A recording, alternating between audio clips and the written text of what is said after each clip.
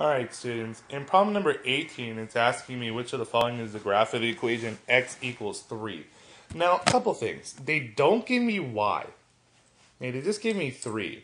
And, x and y have to work together for the line to be diagonal. So, anything that's diagonal instantly cannot be an answer. A can't be an answer because, x has to be constantly 3. If I pick a coordinate, you have to have an x value of 3 for that coordinate. So, this coordinate works. See, if I look at this coordinate, it doesn't work at all. I apologize. The y equals 3.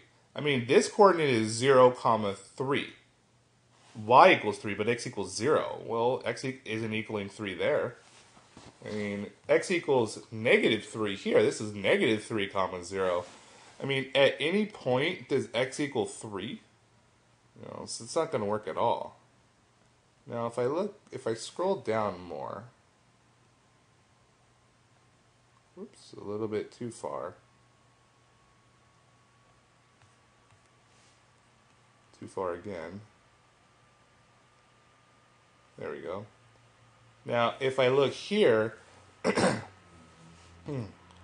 are all the coordinates going to have an x value of 3? Well, it kind of looks like it does. If I look here, this is 0, 3. Oh, you know what? It doesn't. This would be 5 spaces to the right and 3 spaces up. This would be 5, 3. This is 10 spaces to the right and 3 spaces up. This is 10, 3. So, at first glance, this looks like the correct answer.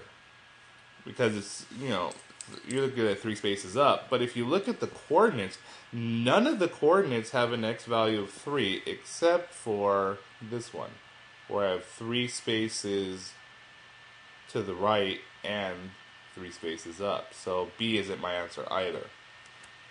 And it's tempting to say that B is your answer just because you have a horizontal line, and horizontal line is what you think is x. So, now let's look at it. Let's look at letter C. Whoops, a little bit too far.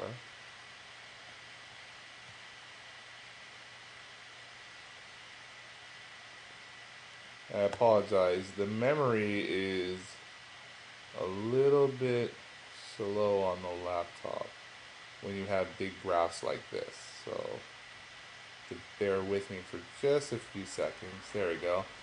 Now, for answer C,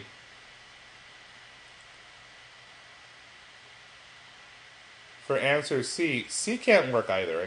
This is a diagonal line. I told you before, x and y work together for a line to become diagonal.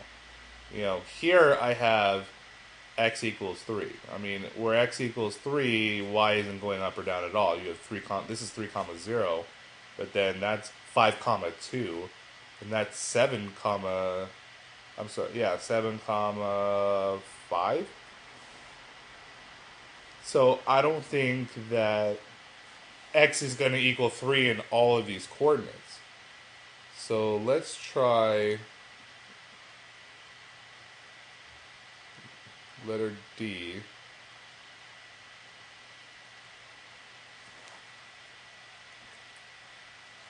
And if I look here,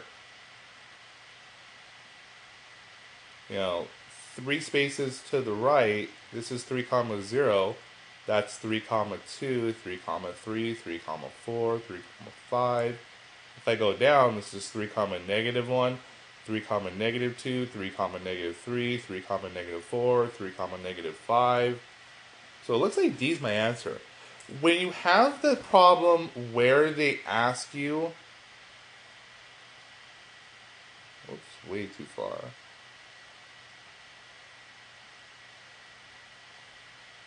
Where they ask you a graph, but they only give you one variable, like x, then it's one thing, it's going to be a straight line. And two, it's important to examine the coordinates first and make sure that all the coordinates for that x or y value is equal to that number. Otherwise, it's not going to work.